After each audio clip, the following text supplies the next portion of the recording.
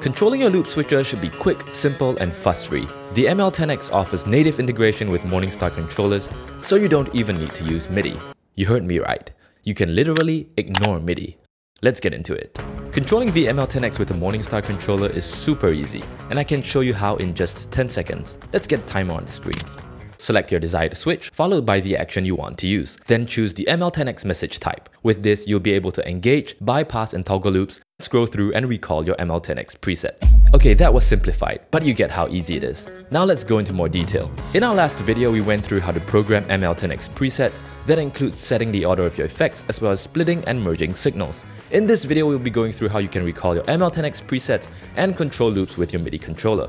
For those who are not using a Morningstar MIDI controller, be assured that we've also got you covered. The ML10X has comprehensive MIDI implementation, so regardless of which MIDI controller you are using, you will be able to control every function available on the ML10X as long as your controller can send the required MIDI messages. You can find the ML10X MIDI implementation chart in the user manual. For those using Morningstar MIDI controllers, we offer something more. With the ML10X message type, you don't need to deal with MIDI numbers or values at all. Let's take a look at how it works. Once you selected the Morningstar ML10X message type, you'll see a drop-down list of functions available. Let's go through them and explain what each does.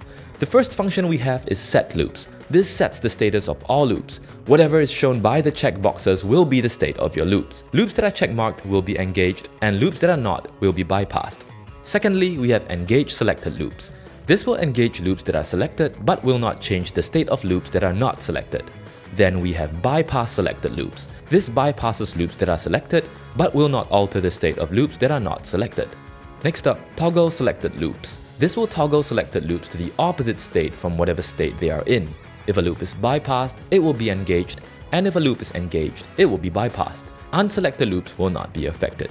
This toggle command allows you to use your pedals in a Stompbox kind of fashion. This bank has each switch set up to toggle on and off individual pedals. This way you can bring effects in and out of your signal chain as required. Take note that the bypass and toggle commands will work only for simple ML10X presets at the moment. You will not be able to engage or bypass loops if you have an advanced preset active. Hopefully we'll have an improvement to this in a future firmware update.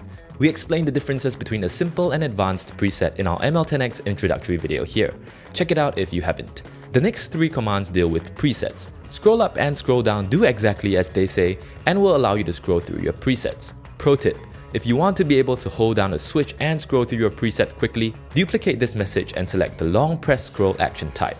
This will allow you to press to scroll through presets one at a time and hold down to scroll through presets quickly.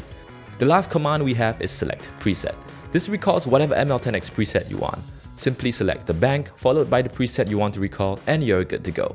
You'll notice a device ID field below. If you are using multiple ML10Xs, this determines which ML10X device will be affected. Set to Omni, the command will affect all ML10Xs. If you want to affect only one specific device, just select the device ID for your desired ML10X. Coming up next, we have a video showing you how the order of your effects changes your tone and how the ability to reorder your effects significantly expands your sonic palette.